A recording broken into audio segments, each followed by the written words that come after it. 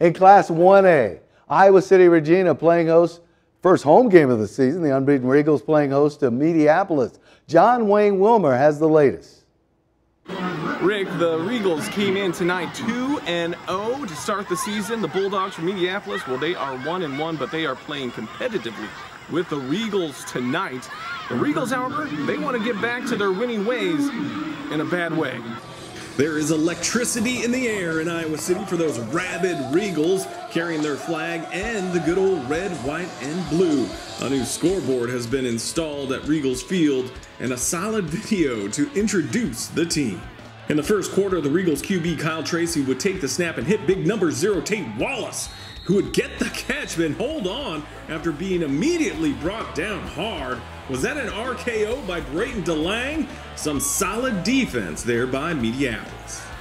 A couple plays later, Tracy would call his own number and rumble and stumble in from 6 yards out, put 6 points on the board, and with the PAT, the Regals would go up by 7. This kid, for some reason, keeps following me around. Someone probably should call his parents. Oh, that's right. That's me.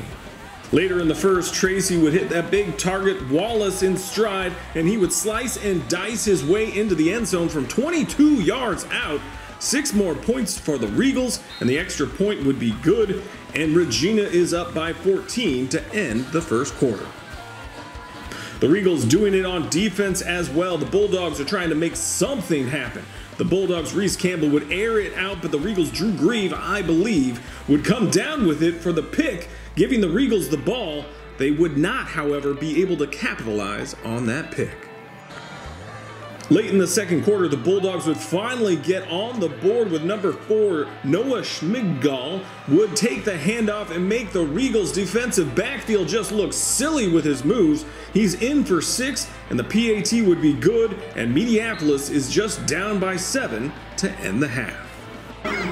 Rick, before I send it back to you to give that final score, I just want to say that the Bulldogs from Mediapolis really proving the point that it isn't the size of the dog in the fight, it's the size of the fight in the dog. You have a great night, sir. I hope to see you soon. Thank you, Big Dog. And the final score in that game, Iowa City Regina goes to 3-0 with a 31-21 victory over Mediapolis.